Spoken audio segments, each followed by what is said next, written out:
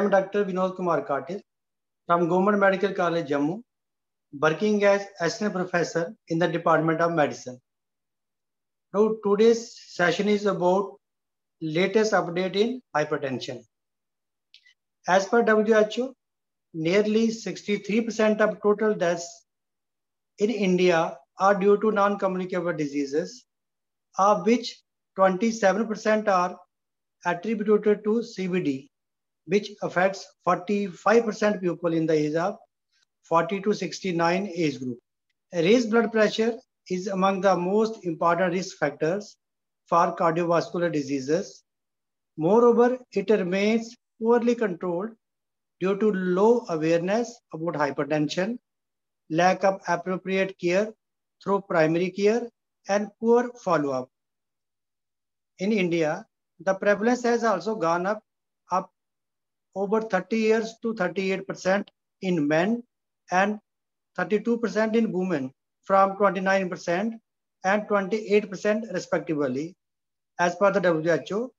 Despite that, nearly half of the people, or 51% of the men and 41% of the women with hypertension, were unaware of the condition. Additionally, over 62% of the men and more than 53% of the women living with hypertension did not get treatment. Medication was used to control blood pressure in fewer than 1 in 5 in men and 1 in 4 in women with hypertension worldwide. As per WHO Lancet 2021, International Society of Hypertension has released the ISH 2020 Global Hypertension Practice Guidelines. The inclusion of optimal and essential treatment paradigms attempts to address the issue that in resource-poor setting, optimal care refers to evidence-based standard of care, and whereas essential standards refer to minimum standards of care to allow specification of essential standards of care for low resource settings. The AHA and ACC has released a scientific statement in 2021 offering new guidance for management of stage 1 hypertension among patients with low atherosclerotic cardiovascular risk. Among low-risk adults with no ASCVD or 10-year CVD risk is less than 10% with stage 1 hypertension.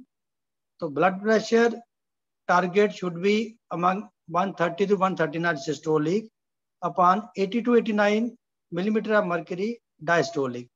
Management starts with non-pharmacological therapy. If blood pressure remains uncontrolled at 3 to 6 months, consider starting pharmacological therapy as per Jones DW et al. Hypertension Guidelines 2021.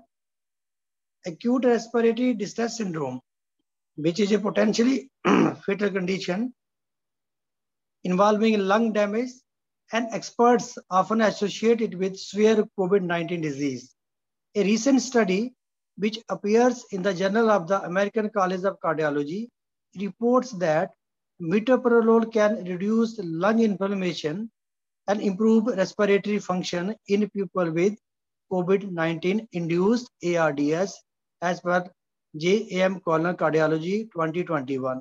Lowering systolic blood pressure targets down to 110 millimeter of mercury to less than 130 millimeter of mercury range substantially reduce CV adverse events in the STEP randomized trial, affirming the sprint finding for an older Chinese population.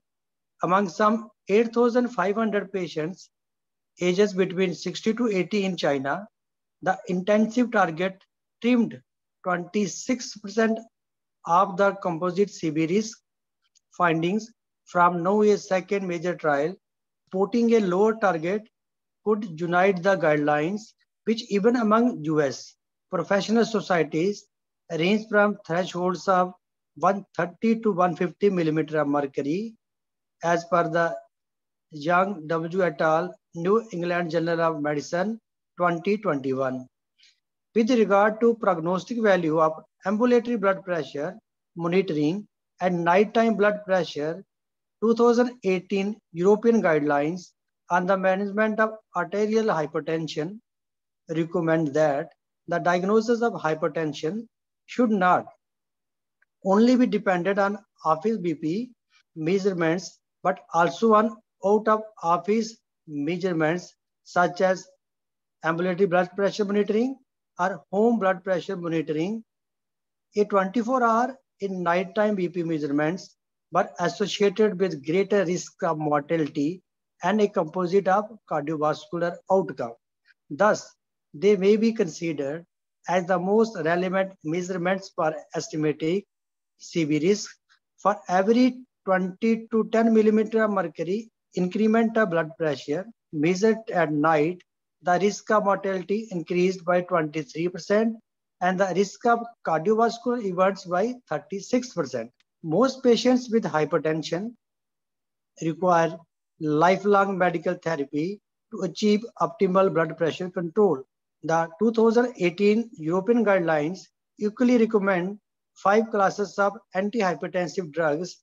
Considering high non-adherence treatment, the importance of combination treatment is particularly highlighted to improve adherence to therapy and blood pressure control. Therefore, the 2018 European guidelines recommend, especially in the context of lower blood pressure targets, to start antihypertensive therapy with an initial dual fixed dose combination of ACE inhibitor or ARB plus CCB or diuretic. Since early July 2018, products containing valsartan has been recalled worldwide.